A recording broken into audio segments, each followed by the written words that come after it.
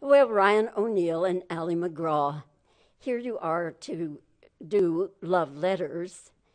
And of course, we know you from Love Story. But these two people are not Jenny and Oliver, are they? Not even close.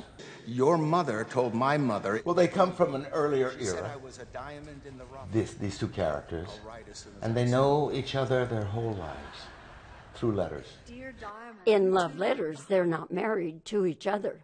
No. Their hearts are connected, though. And it's a long time. It's second grade to our time.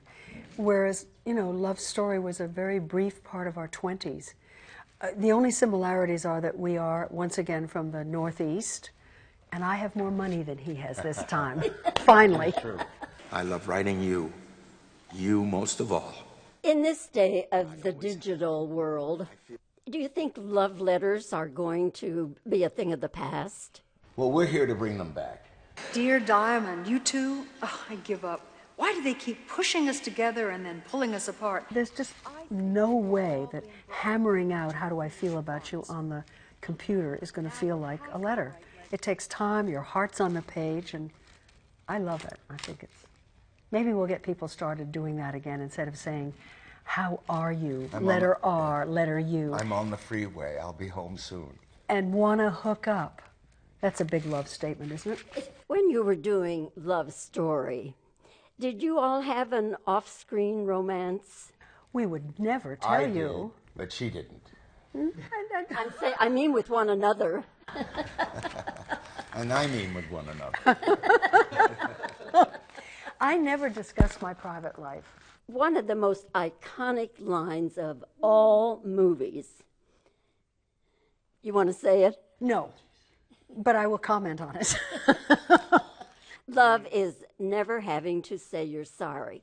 Now, when you first were working on the scene, did you all have any discussion about that? And did you challenge it at all with the director and the writer? Think it was obviously not even thought about, right? The author was on the set, too, and Yeah. we didn't want to cross him.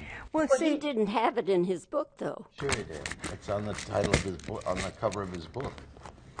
but here's the thing. Ryan is a really experienced, trained, terrific actor. I'd never done anything.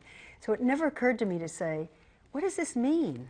Excuse me, could you wait just a second? What does this mean? So we've lived with it ever since, and experience tells me that it's not about never having to say you're sorry, but about completely changing your behavior, So we've lived with that for a long time, and there's still people that come up and say it.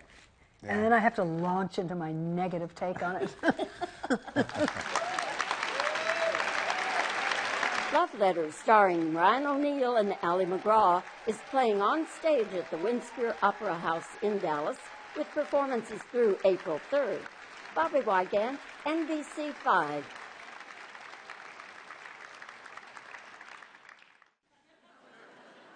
Here is a picture I drew of you and me without our bathing suit.